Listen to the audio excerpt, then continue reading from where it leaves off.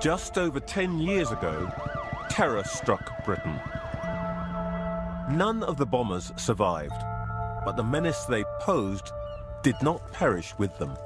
This is a message to that despicable swine, David Cameron. Hundreds of young British men have left their own country to fight abroad. Some may return to take up arms here, they say in defense of religious belief.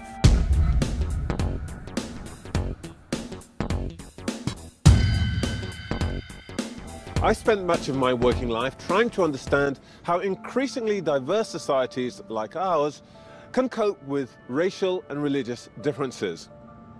There's no shortage of difficult issues to tackle, but I think there's little doubt that it's the extremist adherents of one particular faith, Islam, who have created a major fault line in this country. Until now, experts, community leaders and politicians of all stripes have tried to reassure the public that extremist views are held only by a tiny minority of British Muslims. I believe we can win the struggle of our generation by standing up and promoting our shared British values, taking on extremism in all its forms, empowering those moderate and reforming voices who speak for the vast majority of Muslims that want to reclaim their religion. But is David Cameron right to say that most British Muslims share the same values as non-Muslims? And do they reject extremism and violent action in the same way as the whole of British society? In this film, the results of a unique new survey reveal how British Muslims themselves answer these questions. Our findings will shock many. For all of us, Muslim and non-Muslim, they pose profound questions about how we confront the looming threat to our very way of life.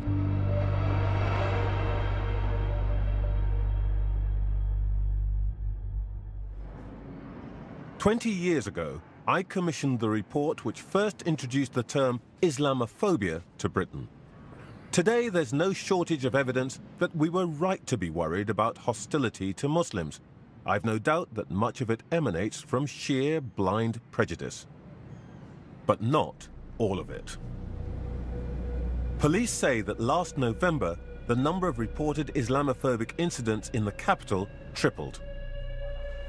It's easy to trace the cause: the Paris massacre and more recently the Brussels bombings by self-proclaimed Islamist fighters which left hundreds dead, including many Muslims.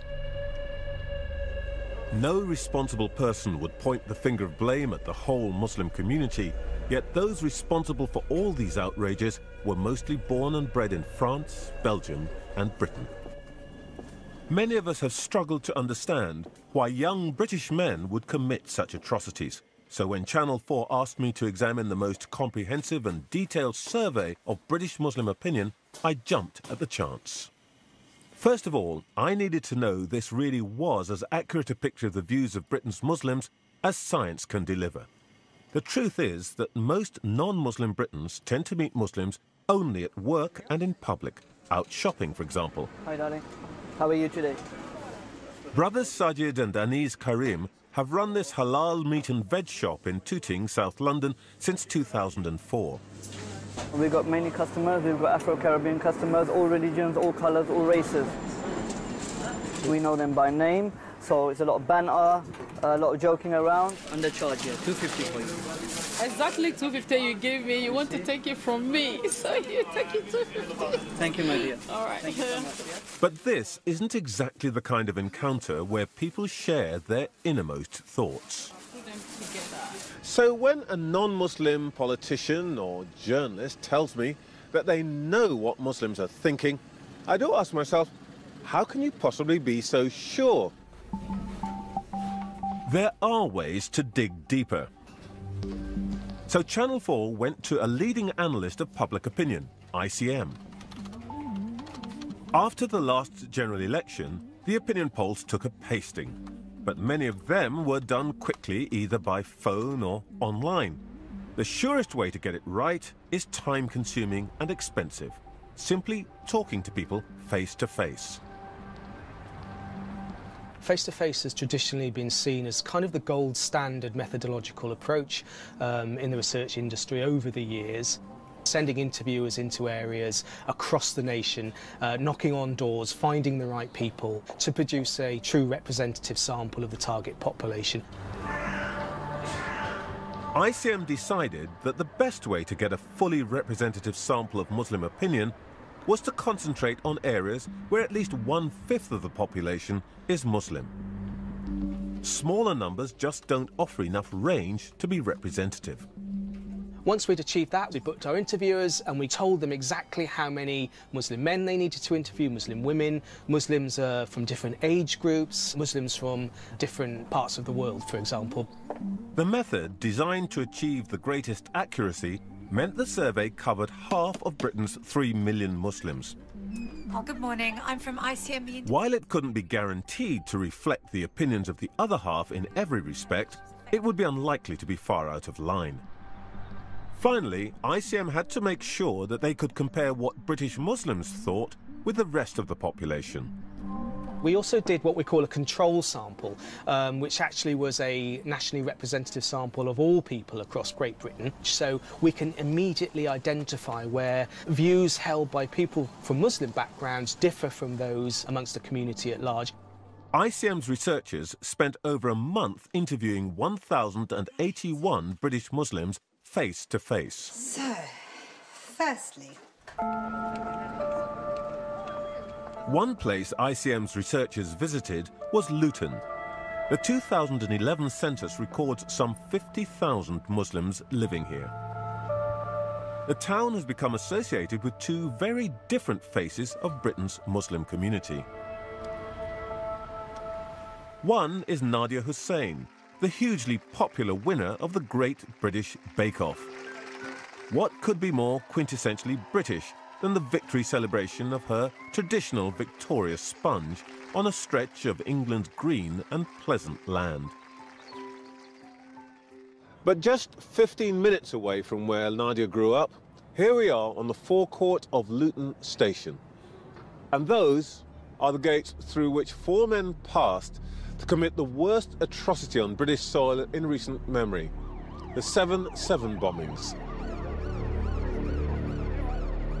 It is, of course, just a twist of fate that 2 of the most famous images of British Muslims are linked to Luton. What is important, however, is that they reflect 2 very different attitudes to their home country.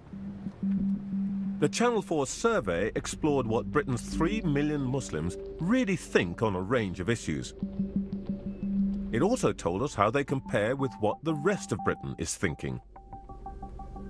So here we have our survey results, which I've tried to illustrate at a top-line level using a chasm idea, because we do have a number of similarities between Muslims and the wider population, but in actual fact, once we look deeper into the survey results, we actually find that a chasm does develop between Muslims and the way they believe, the way they think, and the wider population.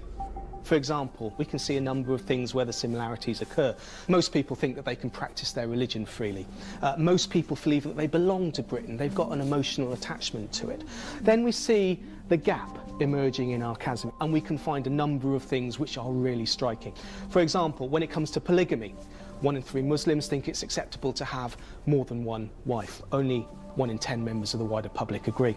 But then we get real substantive differences. When it comes to homosexuality, for example, only 1 in 5 Muslims thinks that homosexuality should be legal, but 4 in 5 members of the wider public think that that should be the case. And when it comes to sensitive matters around political violence and indeed suicide bombing, well, 4% of Muslims would have some sympathy for both those things, as against only 1% of the wider public. That could mean no more than a handful.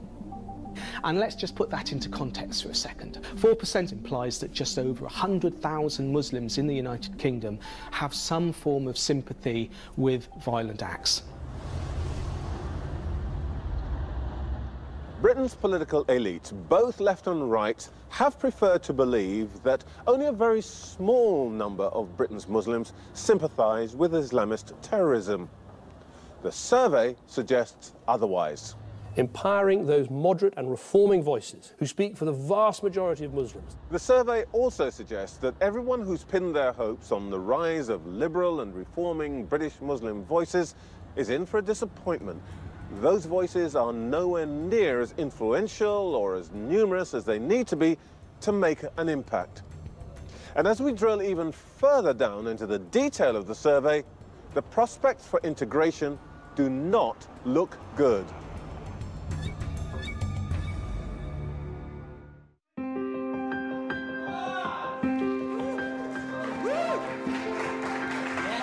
It's stand-up night at Leicester's Comedy Festival.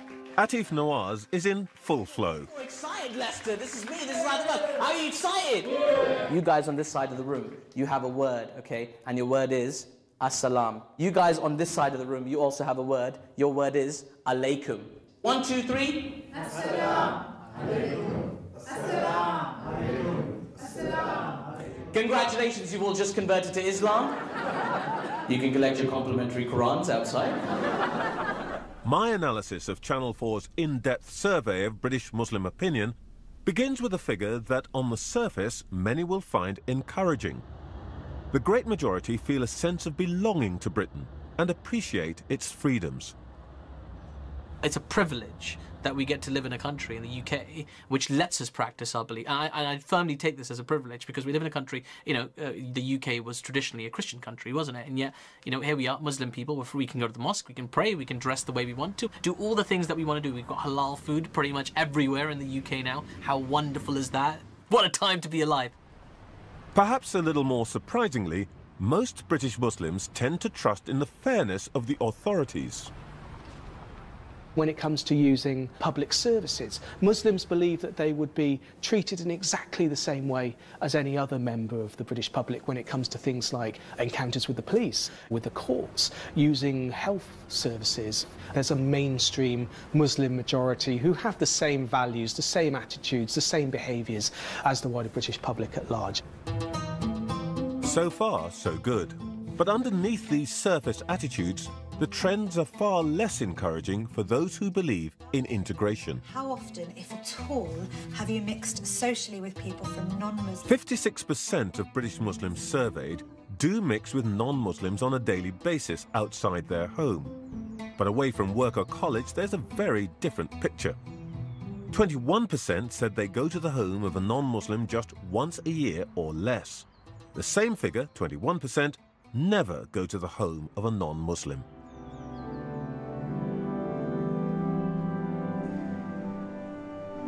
At first sight, Anjum Anwar presents an unlikely figure in Blackburn's Anglican Cathedral. She's a devout Muslim, but for the past decade she's been working with the cathedral to encourage interaction between Muslims and non-Muslims. 27% of the town's population are Asian Muslims. She admits that she's facing a huge challenge. There are certain areas which are wholly Asian and some would be wholly white areas. So if you have a child who goes to a school which is wholly Asian, who lives in an area which is predominantly Asian, where would that child meet children and people of other faiths? They're restricted, aren't they?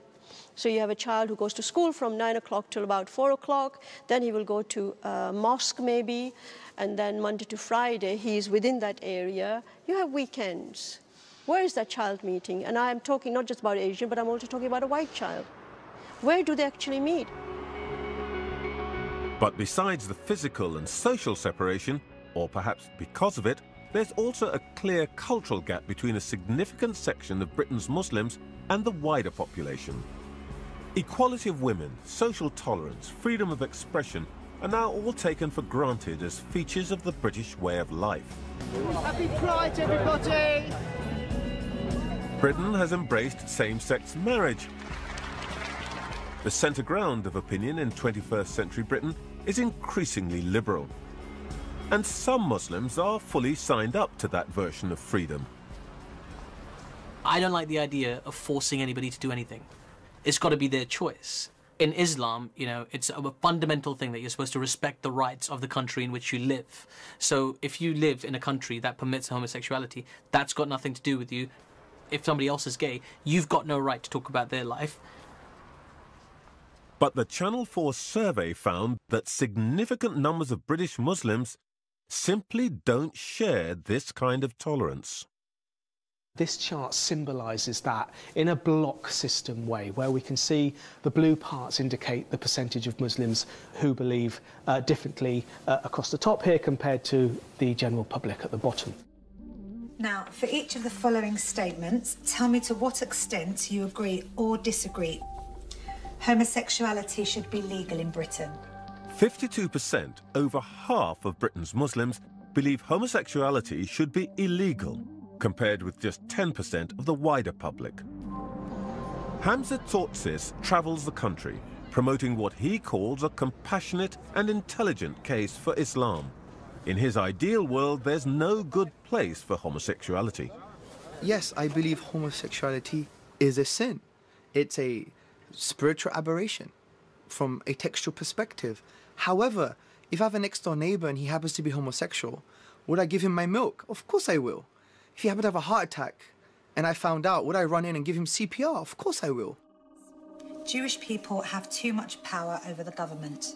A significant number of British Muslims also hold attitudes towards Jews some distance away from those of the wider population. I'm going to come out and say there are, I'm sure within the Muslim community, there is some anti-Semitism there, right? And I know that. In the survey, 35% of Muslims think that Jews have too much power in this country, as against 9% of the wider public.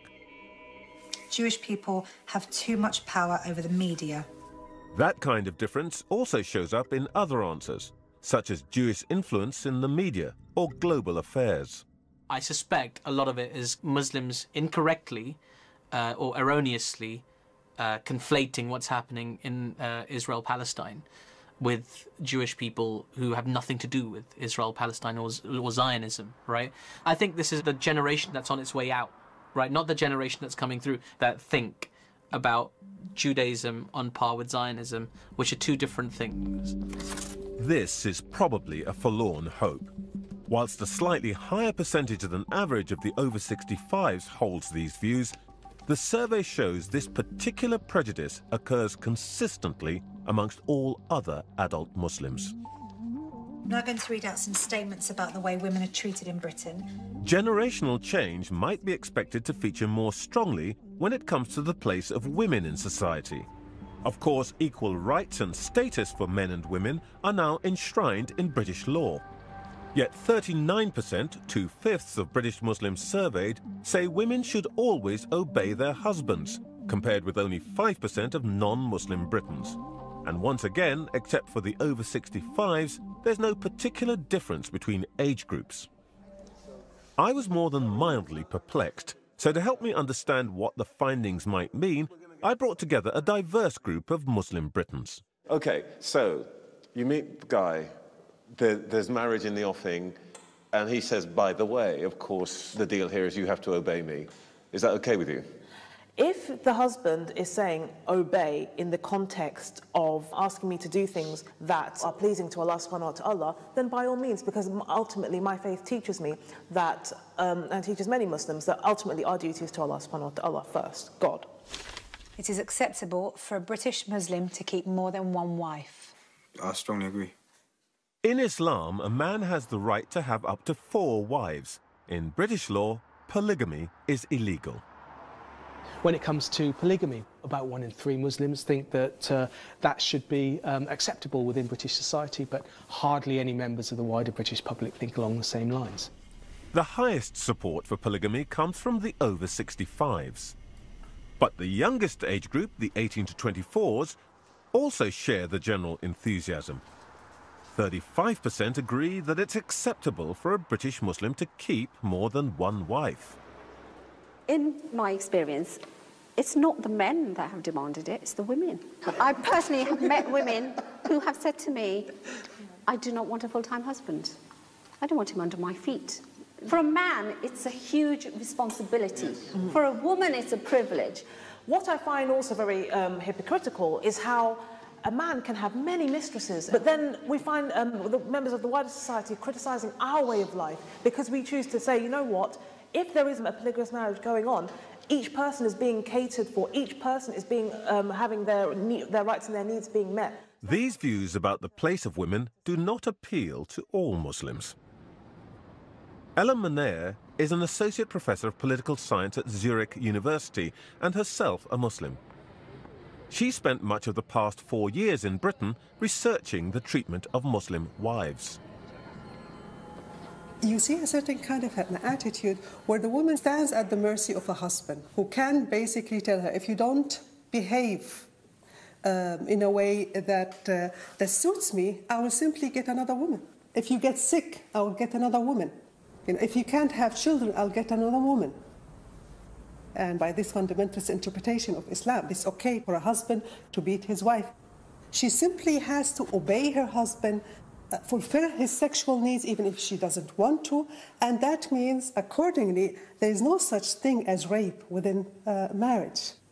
It does appear that there's a Quranic justification for unequal treatment, and there's even advice for the aspirant polygamist. Secondly, you have to make sure that you are actually treating your wives in a fair way. And even Islam says that even within the Quran, if you have more than one wife, if you can't do justice to them, then don't have them at all. So you have to actually make sure that you are doing justice by them. There's a fundamental factor at work here. The clue is in the name, British Muslim. It's all about the religion. This is the church in North London where I was christened. I like to think that even today, what I learnt here guides my attitudes and behaviours. However, even amongst us Methodists, the Bible doesn't provide a guide as to what to do every single minute of every day. Down the road at the Finsbury Park Mosque, attitudes are very different. For the believers here, the Quran provides teachings and guidance for Muslims to follow in all aspects of their lives. It's a kind of rule book for day-to-day living. We can't be a person of faith for a particular day or time. It's with us 24 hours a day. It's all within a certain framework. That's as may be, but what if that framework collides with the values of wider society? Nowhere is this more sharply contested than when it comes to freedom of expression. I know that you white people will use me for security purposes. Fuck you! Speaker's Corner in Hyde Park, London. It's the living embodiment of freedom of speech. This is the reality of life and free speech. Here, anyone can express pretty much any opinion they like, however offensive. Shut your stupid American mouth. Most British Muslims think it's against holy law to show an image of the Prophet Muhammad. They're particularly offended by mockery of God's messenger.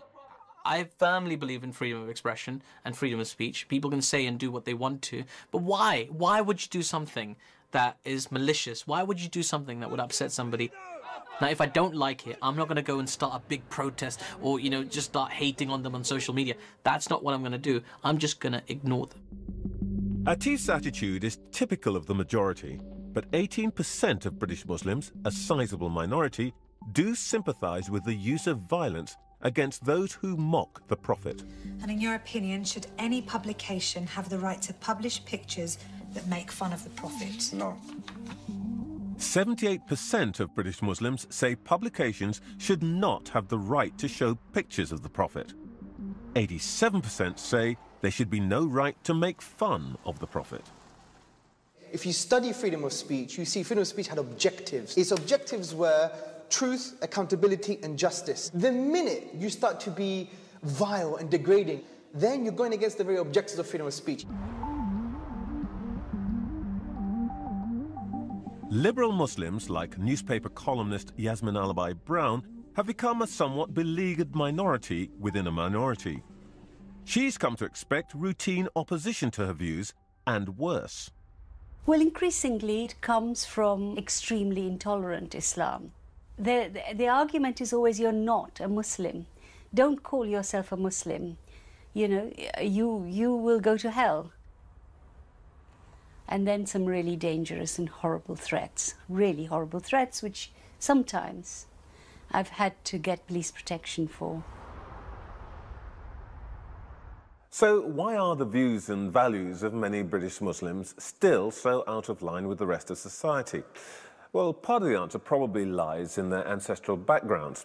Pakistan and Bangladesh account for the majority. Many are from Africa, some from the Middle East. The kinds of attitudes revealed by our survey might seem outlandish here, but in many of those countries, they are completely unremarkable. And ironically, it's the newest technology that's reinforcing the oldest ways.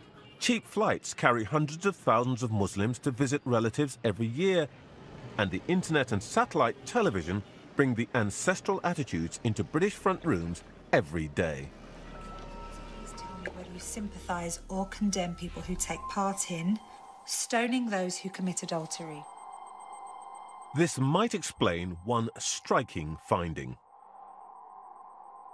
Only 2 in 3 Muslims would completely condemn stoning being used against people who commit adultery in this country, compared to nearly all members of the general British public. It's clear that I and many others involved in the policy-making field just got the aspirations of British Muslims wrong. Our mistake was to imagine that because historically other minority communities, Hindus and Sikhs for example, had gradually moved to adopt some of the behaviours of the majority, that Muslims would follow the same pattern. But our survey suggests that significant numbers of British Muslims don't want to change and don't want to move to adopt the behaviours of the majority. In the next part, we reveal that many British Muslims would rather that non-Muslim Britain changed its ways to accommodate their way of life.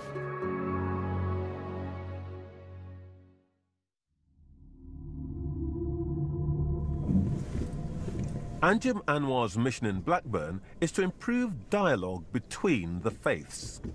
But she considers herself governed by the Sharia, the body of Islamic law that regulates Muslims' lives.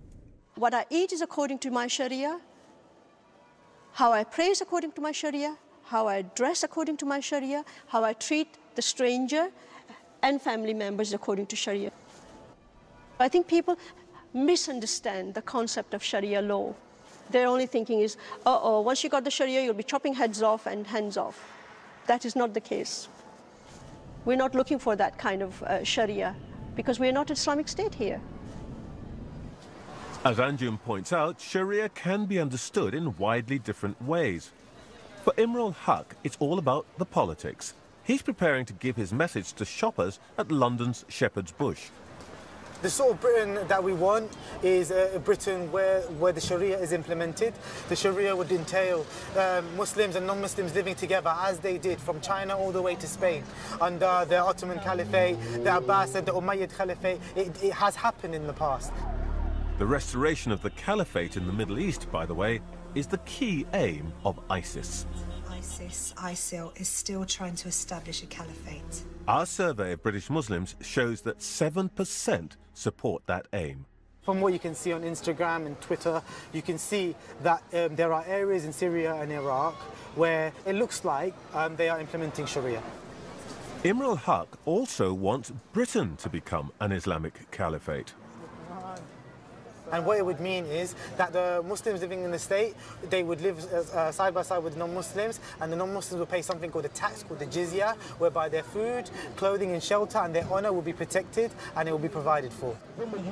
You'll see that places like, Downing Street and, Buckingham Palace, they will be under the Sharia, and we'll probably make it into a homeless person's shelter. Imrul genuinely believes that the caliphate would be better for everyone, Muslim and non-Muslim. Unfortunately for him, hardly any British Muslims agree. 17% of British Muslims say that whilst wanting to integrate on some things, they prefer to lead a separate Islamic life as far as is possible. And 23%, almost 1 in 4 Muslims, support the idea of areas of Britain where Sharia law rules instead of British law. Our survey shows that a large minority, somewhere between 1 in 6 and 1 in 4, does want to live in Britain under some kind of Sharia law. If that strength of view is reflected amongst the British Muslim population as a whole, that's around 500,000 people who want to live parallel, separate lives. Justice in such areas would be administered by Sharia courts or councils. It's estimated that there are some 85 Sharia councils already operating across Britain. They act primarily to mediate in marital disputes. The very reason we have people coming to the Sharia Council is that there's a disagreement between the parties. While we often assure the women that nobody has a right to impose on you, neither do we nor do your husbands. All we can do is to ask both parties, are you willing to have some sort of mediation between you two? Then we can make that happen. But if she refuses to do that, then it will not happen. As part of her research in Britain, Ella Manea of Zurich University sat in on many Sharia Council hearings. What shocked me is that I saw a reading of Islam, an interpretation of Islam, that seems to parallel the most fundamentalist reading of Islam that you find in Taliban, or you find it in certain segments in Yemen, my home country. And I didn't expect to see that in the UK, in the middle of the UK. I didn't expect to see a segregated community, close communities, living by their own rules, and these rules, unfortunately, have grave consequences. And these consequences go directly to the rights of a woman. Women in these councils are being treated as minors in perpetual need for a guardianship, a male guardianship. You have rulings that tells you that if she decides to marry after a divorce, she will lose the custody of her children. You have a reading that in the end does not fit with the context that claim that we guarantee equal rights for everybody living in the UK. That's not what's happening in the UK.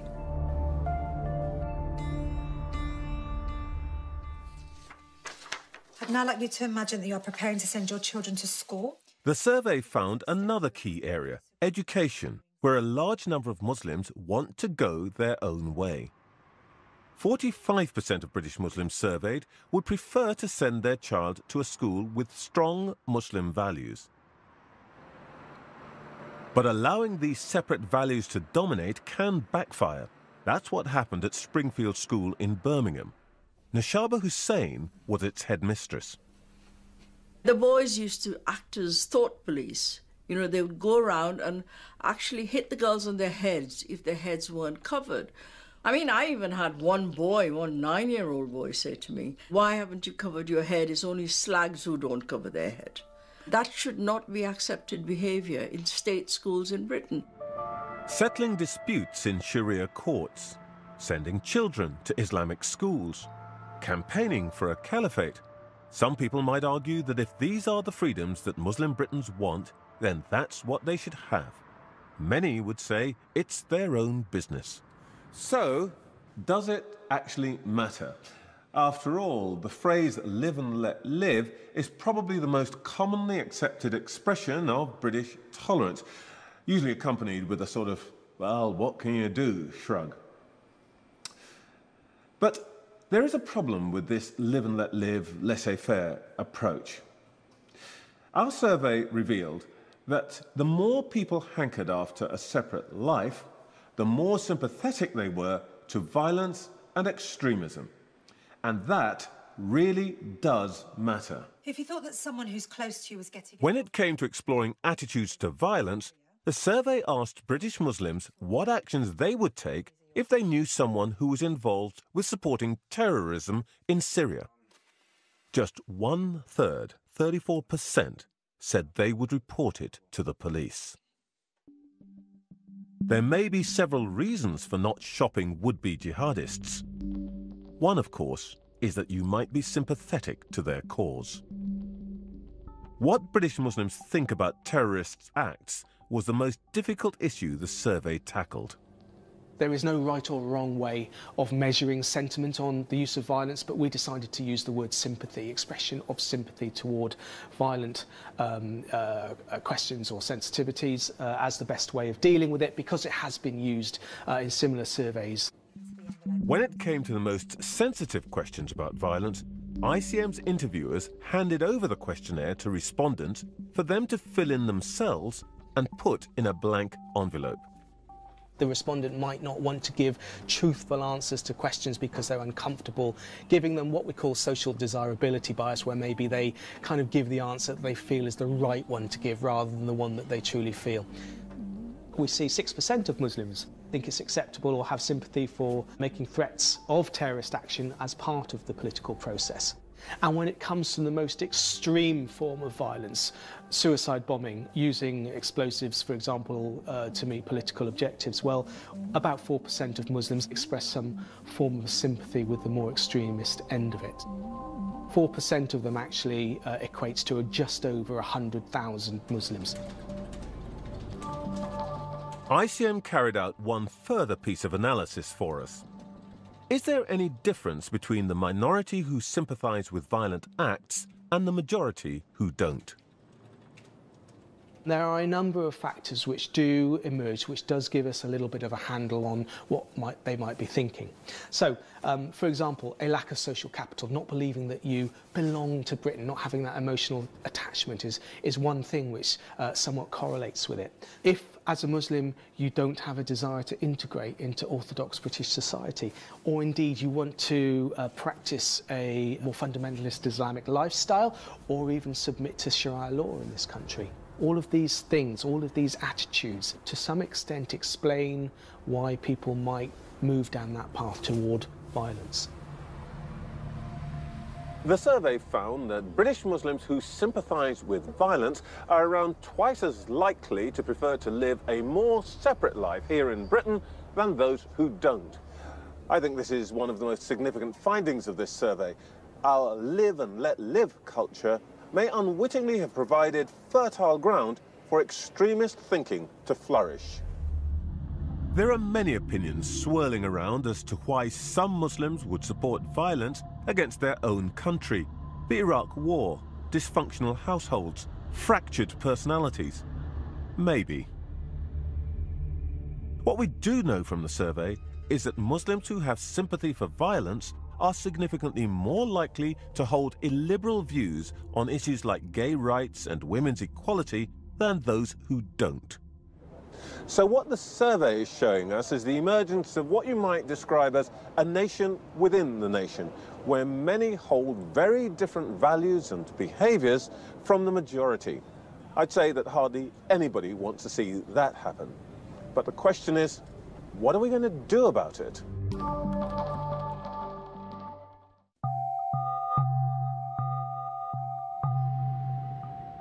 It's clear to me that we have to discourage the many Muslims who want to live a separate life according to values that are at odds with non-Muslim Britain. But that's not just a responsibility for government. To stand a chance of success, the whole of Britain may have to set aside the live and let live philosophy that's paved the way for separation, and reassert the liberal values that have served our society so well for so long. Some think we may already be too late. You know, we're a dying breed. In 10 years, there will be very few of us left, unless something really important is done. Yet the Liberals shouldn't give up hope. Some young British Muslims have become more extreme, but others do hold views on some issues that look a bit more like the rest of Britain. Most noticeably, 28% of 18 to 24s said homosexuality should be legal, compared with just 2% of Muslims over 65. Increasingly, and this really interests me, I'm getting young Muslims writing to me who hate the lives they're living. They hate it. Some of them are gay. Some of them have been, men and women have been forced into marriages. Some of them are lost because they feel no affinity to anything or anybody because they've never been allowed to. You know, it's just this thing about being a Muslim, as one of them said to me, I am a Muslim, but I'm so much more than that. There are Muslims here in the UK, and there are a growing number who would effectively have no problem with LGBT, trans issues, etc.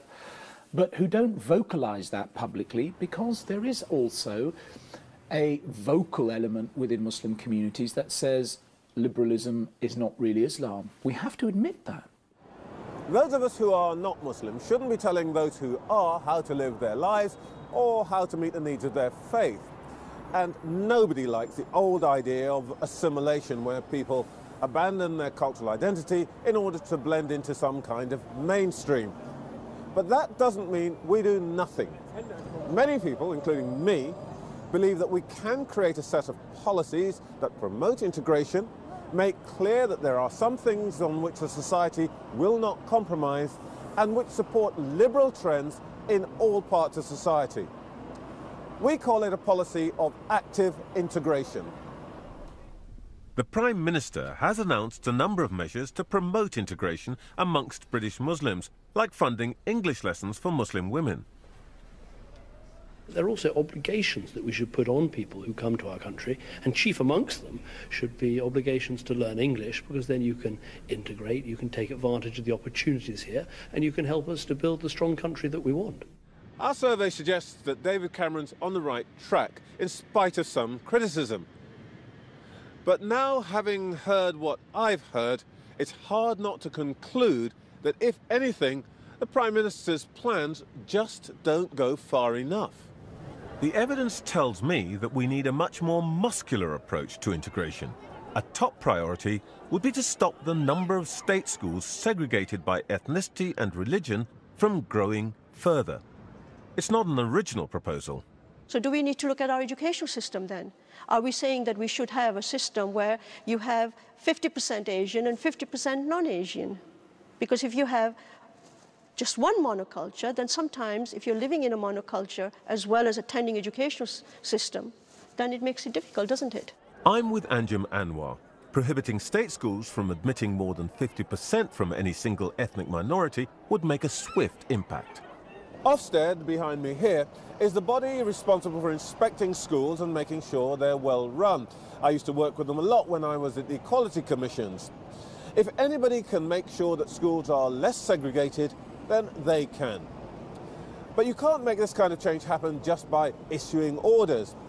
What tends to work much more successfully these days is what people call the comply or explain approach to regulation. The comply or explain method has been used successfully in the financial sector.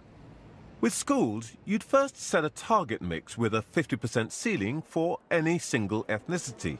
Schools would have to comply, or they'd have to explain why they'd breached that ceiling. Finally, if schools consistently break the limit, then the regulator imposes special measures, like redrawing the catchment area to change the ethnic balance. This isn't just a theoretical plan. It's happened already with two schools in Oldham. One was almost entirely Asian, the other almost entirely white. They reflected the segregation in the town. The community of Oldham decided very bravely to come up with something innovative and to say, could they build some new schools where they would take people from both existing segregated communities. The Waterhead Academy was born, and in a deliberate act of integration, the two ethnically segregated schools merged and moved into a new building in 2012. The process was followed by social scientists from Oxford University, led by Professor Miles Houston. You can see that year on year, after the merger, you are increasing things that you'd like to increase, like judgments of liking, judgments of trust of the other group, and you show a really remarkable reduction in anxiety about interacting with members of the other group. The result? A small but noticeable increase in social mixing between Muslim and white children. Professor Houston is clear that this active integration is the way ahead. We see this kind of social intervention as an incredibly important way to build a bulwark against extremism. I go so far as to say that it's a beacon for the whole country. The principle shouldn't just apply to schools. Limits to the ethnic mix in social housing could promote integration. Local authorities could publish annual measures of residential segregation, so the most and least integrated part of the country can be identified. There are now 3 million Muslims in Britain, with half being born overseas. In Tooting, where Anis and Sajid Karim have their shop, the number of Muslims has risen in the last 10 years. The Karim brothers are the face of integration that most people want to see. But according to our survey, their approach to living as Muslims in Britain is under serious challenge. I've got lots of different friends from different religions, and I mix with all types of people, all faiths, all colours. Me, Muslim, non-Muslims, I interact with everybody, play football once a week with many non-Muslims. I do feel British, 100% British. It's the only country I've known. It's where I've lived. Britain faces a huge challenge. Adopting a policy of active integration may give rise to some ideas that make you, me, Muslims, non-Muslims, everyone feel pretty uncomfortable. But what is our choice? We could cross our fingers, close our eyes and hope that the segregation, the tensions, the periodic outrages and the backlash that follows will somehow simply vanish. Or we could seize the initiative. Take steps to support those Muslims who do want their communities to change in their attitudes towards women, towards lesbian and gay people, and indeed towards violence. I know which of those I would choose. A policy of active integration must be the first step on the path towards those shared values that will come to define what it means to be British, for Muslims and non-Muslims alike.